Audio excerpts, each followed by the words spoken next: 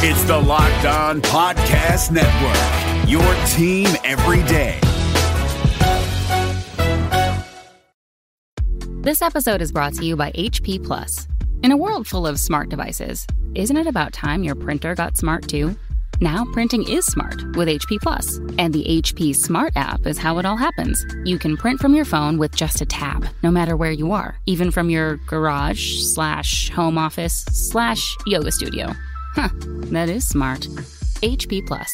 Learn more about smart printing at hp.com/smart. You're Locked On Wild. Your daily podcast on the Minnesota Wild. Part of the Locked On Podcast Network. Your team every day. Welcome to another edition of Locked On Wild, your daily Minnesota Wild podcast. Today's episode is brought to you by Locker Room. You can download the app and join me next week during the playoffs against the Vegas Golden Knights to get in on the action. Locker Room, changing the way we talk sports. On today's episode of Locked On Wild, we will do a brief recap of the season for the Minnesota Wild, the highs, the lows, and we will gear up and look at the playoff opponent. We finally know who the Wild are going to play. It'll be the Vegas Golden Knights starting on Sunday, so we'll give you a playoff preview as well. Some things to look for the Wild as they gear up for the first round of the Stanley Cup playoffs. My name is Seth Topol, host of Locked On Wild, veteran of over 10 years of Minnesota sports coverage, including the last 2 years covering exclusively the Minnesota Wild. Happy to have you along. Make sure you give us a follow wherever you listen to podcasts. You can also follow us on Twitter at Locked On Wild, and you can follow me on Twitter as well at Seth Topes. Let's dive in. Last night's game was a 7-3 loss to the St. Louis Blues. The Wild rested a bunch of their regulars, so really not surprised by that result, but at the same time, I've seen two main factions of last night's game. That is those who are glad that the Wild didn't get anybody hurt and are going into the playoffs rested and ready to go. I've also seen a group of Wild fans upset that the team has basically backed into the playoffs in the worst possible way with how the last two games have gone against the St. Louis Blues. And honestly, I see the reasoning behind both of them. So I wanted to address that a little bit here, and then we'll peek back at the season for the Wild. But in terms of those that say that the Wild did the right thing by resting players and they're going into the series fully healthy and ready to go, I agree with that. I'm glad that we haven't seen any sort of catastrophic injuries for this team down the stretch. But at the same time, that is the only way that the Wild have a chance against the likes of Vegas and Colorado is if they're going in fully healthy. I shouldn't say that's the only chance. It gives them the best chance against the likes of the Vegas Golden Knights and the Colorado Avalanche going into the playoffs fully healthy and somewhat rested and ready to go. So I do applaud the Wild on one side of the coin for making sure that they didn't suffer any sort of late season injury and that they got everybody back and ready to go for the playoff push, while at the same time also not being super enthused with what this team did down the stretch against the Golden Knights and also against the St. Louis Blues. The Wilds were 1-4 against the Blues down the stretch. They also split with the Golden Knights. Really, the only wins that the Wild had since they finished up their series with the Blues were against the Anaheim Ducks. They did beat Vegas and St. Louis once each, but you want to be going into the playoffs with some momentum and some surge. And that, I think, is why we've seen so many Minnesota sports teams that have gone in a little cold and have ended up getting ousted early, is because that is a philosophy that some teams use, is the, hey, we've clinched, Really not a whole lot. And that was the other thing, too, is it was going to take a lot for the Wild to improve their playoff positioning. They could have, if they had won both games against the Blues, they could have vaulted up to second place and then hosted the first-round series, in this case against the Colorado Avalanche. But at the same time, there really wasn't a whole lot that they had to gain from going full bore and from winning those last few games, other than carrying some playoff momentum. And think about how much that could have lifted this team by beating a team that had throttled them all season in the St. Louis Blues. If you go into the playoffs having beaten the Blues in the final 2 games of the season, that looks immensely different than where this team is at heading into this round of the playoffs against the Vegas Golden Knights. They gave it their all in the kind of final tune-up for the postseason in the first game of the series against the Blues. Played a really, really good first period and were down 2-0 to St. Louis. And then after that, it just seemed like the foot went off the gas pedal because with how the other games were going between Colorado and the Kings and the Golden Knights and the Sharks, there really was no chance that the Wild were going to be able to hop up to second at that point. So it seemed like at that point they said, okay, let's make sure that we keep our squad fully healthy and go into this postseason at full strength. Now, maybe that's not what happened. That obviously is just something that me as kind of an observer noticed, but it definitely seemed like once those first period scores trickled in from those other 2 games, that the Wild just at that point said, "Yep, there's really nothing we can do to improve our spot," and they just took the foot off the pedal a little bit. And then you look at last night's game, a 3-0 lead after 1 period, and then all of a sudden, St. Louis takes the lead in the second, and they just never look back in the third. And you got yourself a 7-3 defeat, and now you're rolling into the playoffs having lost 2 in a row, and you have a team, the 4th seed, the St. Louis Blues, that has owned you all season. So let's say the Wild do get past the Golden Knights here in the first round. They're either going to have to go up against Colorado or the St. Louis Blues that have had their number all season long. So I see both sides of it, because if they would have lost someone like Kevin Fiala or Kirill Kaprizov or even Marcus Foligno, then that puts you at a significant disadvantage against the Golden Knights. But at the same time, now you got to try to rev up that engine and get momentum back to you against a very tough team that closed the regular season in a really strong way in the Golden Knights. So I see both sides, and I don't know which side is better. So that's just kind of where I see the Wild heading into this postseason, that they could have done a little more to capture some momentum and get a little bit of a surge. But at the same time, they're going in fully healthy, and I guess that's really all you can ask for in these playoffs. Coming up next, we will take a little look at the season for the Wilds. Lots of highs, some lows. We'll recap it all next here on Locked on Wild. But first, I want to talk to you a little bit about Wealthfront. Investing can be complicated, but whether you're a beginner or you've been investing for years, Wealthfront makes it easy. They have the right tools for every portfolio. Wealthfront can create a portfolio of globally diversified, low-cost index funds personalized just for you in minutes. No manual trades, no picking stocks, no watching the stock market every day. They automatically handle all the investing based on preferences you control. Wealthfront is trusted with over $20 billion of assets, and you can get your first $5,000 managed for free by going to wealthfront.com/lockedonnhl. All you need is $500 to get started. Grow your wealth the easy way and let Wealthfront do the work for you. To get your first $5,000 managed for free for life, go to wealthfront.com/lockedonnhl. That's wealthfront.com/lockedonnhl to start growing your savings.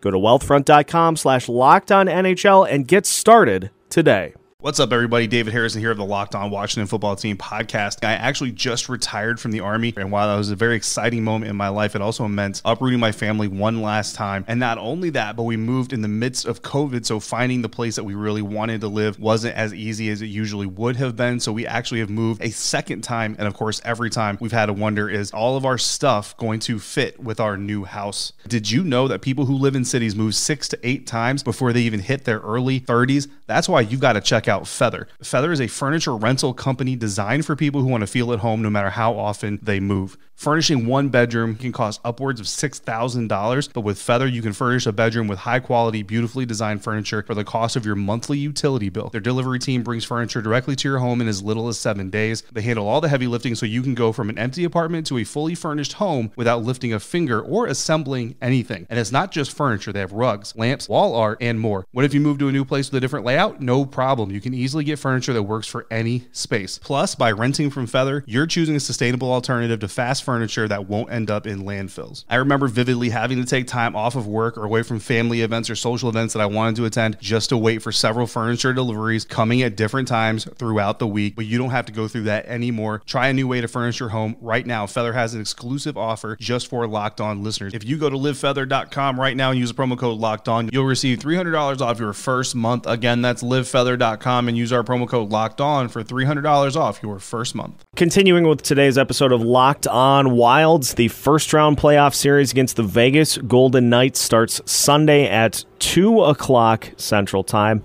As the Wild will head to Vegas to get things started. You'll be able to find me on Twitter at Seth Topes. I'm going to be hosting a space during the game to chat about what is going on. We'll see everything happen in real time, and hopefully the Wild will be able to get the series started on a high note with a win. Now, looking at the season for the Minnesota Wild, a weird season to say the least, because we started in January, and the Wild got off to a great start, a couple of 4-3 overtime wins. Kirill Kaprizov getting started on the right foot in that series, and the Wilds finished their first road trip of the season with a 3-1 record. However, the skids started to hit after that, and the Wild found themselves at 2-1 heading into February 3rd. COVID-19 hit the Wild at that point, and the Wild did not play a game again until February 16th. They lost to the Los Angeles Kings and fell to 6-6 at that point in the season. That was kind of the turning point for this Minnesota Wild team, as they would finish the road trip in style with a 6-2 win over the Colorado Avalanche.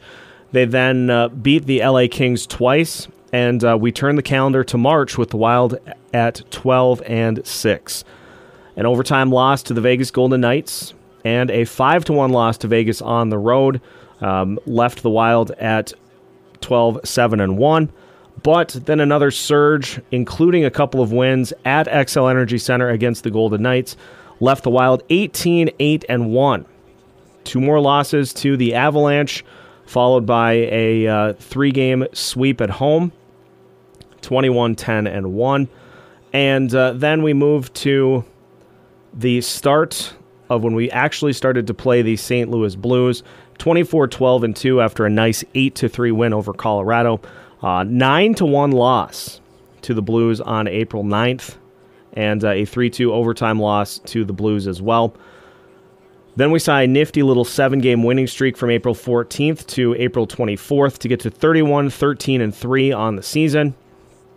And the St. Louis Blues and the Vegas Golden Knights dominated the rest of the stretch, and the Wild finished 35-16-5 on the season. And in this season, we have seen plenty of good from this Wild team. We've seen the emergence of Kirill Kaprizov, the Calder Trophy favorite at this point. Now, that's not to say some shenanigans could not lead to Dallas, Jason Robertson winning it, or anyone else for that matter. But Kaprizov should be the favorite to win the Calder Trophy this year because of what he has done for this Wild team. We've seen the emergence of other young players, Joel Eriksson Ek, Jordan Greenway, We have seen the emergence of Nico Sturm as a bottom line option for this team. And we have seen brilliance from Cam Talbot and a strong season from Capo Kakkonen as well, all culminating to the fact that I think Bill Guerin made the right call in having Dean Evison be his head coach for this Wild squad. Now, we had some oddities happen throughout the season as well, including the incident with Zach Parise in Vegas, in which Parise stayed on the ice after his shift was over to try to help Marcus Foligno get a hat trick that led to a goal for the Vegas Golden Knights, who then ended up winning that game 5-4 in overtime. Parise then was benched after the game for those antics, and now we have seen him become a healthy scratch over the last couple of games, and it's been a very strange season, but the Wild have come out of it about as good as we could have expected them to be this year. Let's not also forget some of Dean Evison's better moments, coming up with the Greenway, Eriksson Ek, Foligno line, getting some elite play out of Zach Parise, Nico Sturm, and Nick Bonino, figuring out that Kirill Kaprizov and Matt Zuccarello are a match together, and the line juggling also holding the team to a higher standard, coming back after a very successful road trip early on in the season, having a sloppy practice, and Dean really laying into the team, saying that if you expect to just show up and be able to win on a nightly basis by playing like this, that is not how it's going to happen. Let's not forget some of the brilliance down the stretch for this Wild team, rallying to tie and rallying to tie late in the third period in consecutive games against the St. Louis Blues and the Vegas Golden Knights, rallying from a couple goals down against Vegas in the final minute to win that game in regulation 6-5. That may have been the game of the year, and also that game I highlighted earlier, the 8-3 win over the Colorado Avalanche, just stunning Colorado in that game, and just really a great season for this team in which we've seen them shift from that traditional grit and grind style that we have expected from this team pretty much since they've existed to now becoming a more than capable offensive team. It has been a very fun season to watch for the Minnesota Wild, and we hope that it continues with a deep playoff run. When we come back, we will look at the Vegas Golden Knights ahead of the opening round playoff series that starts on Sunday between these two teams. That is next here on Locked On Wild. But first, I want to talk to you a little bit about Built Bar. Built Bar, those delicious and amazing for you protein bars. They come in 9 different flavors: coconut, coconut almond, cherry, raspberry, mint brownie, peanut butter brownie, double chocolate, and salted caramel. All of them are delicious. If you're not sure which Built Bar is right for you, you can buy a mixed box where you get 2 each of the 9 flavors. The taste is great, but the better part is that they're healthy too. Most Built Bars have 17 or more grams of protein, are only 130 calories. They've got only 4 grams of sugar and just 4 net carbs. 9 amazing flavors, all tasty and all healthy. So if you are looking for a snack that'll help you stay in shape, do not miss out on Built Bar. Head to BuiltBar.com right now. And if you do head to Built Bar, you'll get 15% off of your first order if you use the promo code LOCKED15. Again, that's promo code LOCKED15 for 15% off at BuiltBar.com. If you aren't using BetOnline.ag yet, you are definitely missing out. BetOnline.ag is the fastest and easiest way to bet on all of your favorite sports action. Major League Baseball is in full swing, and you can track every pitch, every at-bat at BetOnline.ag. You can get all the latest news, odds, and info for all of your sporting needs, including Major League Baseball, the NBA and the NHL push to the playoffs, and your favorite UFC and MMA action as well. So before the next pitch, before puck drop, before the opening tip, before the fight gets underway, head to betonline.ag on your laptop or mobile device and check out all the great sporting news, sign-up bonuses, and contest information.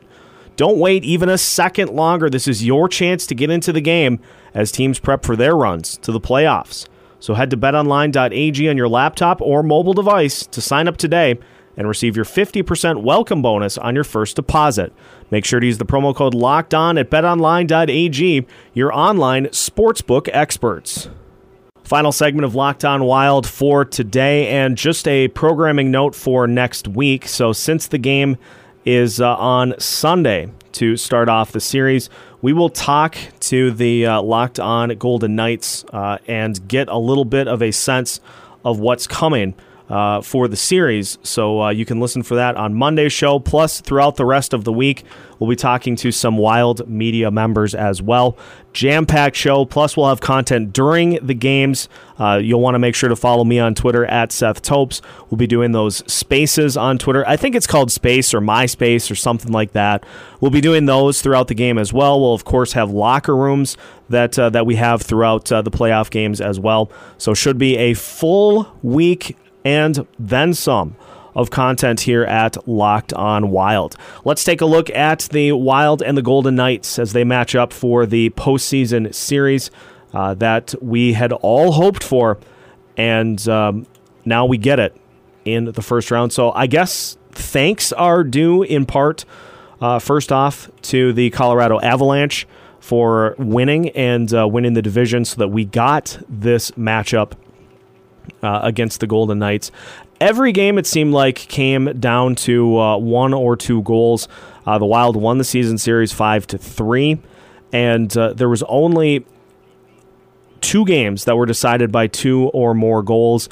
That was the 5-1 loss in Game 2, and the Wild coming back to win 2-0 in Game 3 of the season series. Other than that, it was 5-4, it was 4-3, it was 3-2, 2-1, 6-5, and 3-2 in all of those games against Vegas. Now, we know enough about the Golden Knights to know who is going to be the ones that are leading them this season. And, of course, that starts and ends with Mark Stone, who in the 5-1 win for the Golden Knights against the Wild had 5 assists and has been just an unbelievable machine. Mark Stone, Max Pacioretty, and Jonathan Marchessault, just an unbelievable tandem that the Golden Knights are able to deploy. But do not forget about the likes of Alex Took, who had 18 goals this season.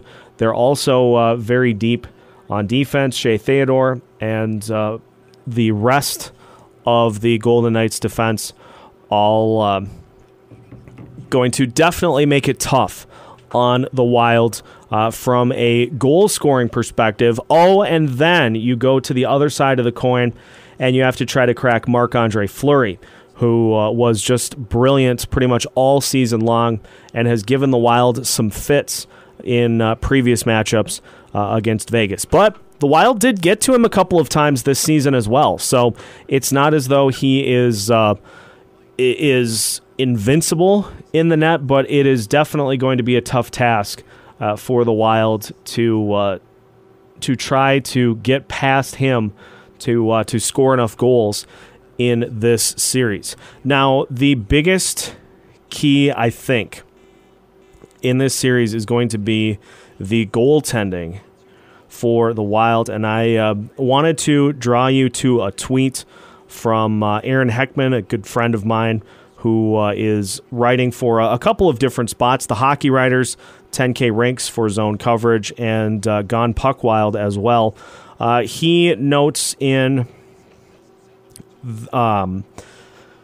that Cam Talbot and Kakko Kähkönen have combined for minus 17.28 goals saved above expected since April 28th.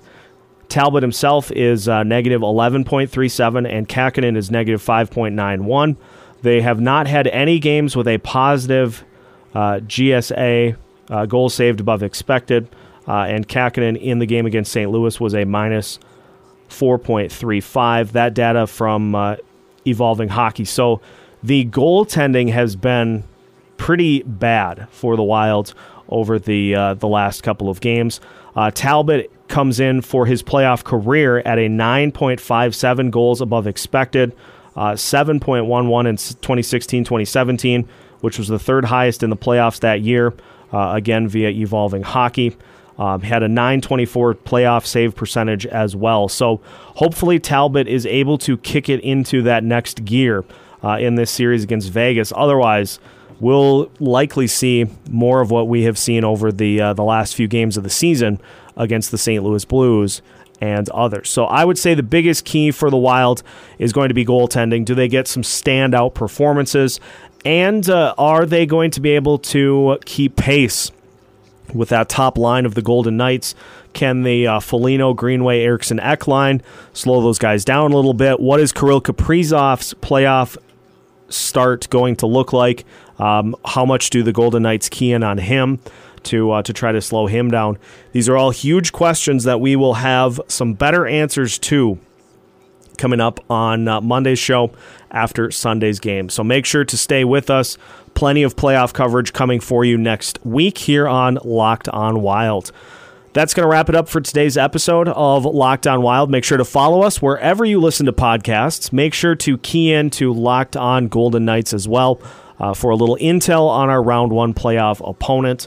And as I said, we'll be checking in with Locked On Golden Knights next week to kind of preview the series in more detail.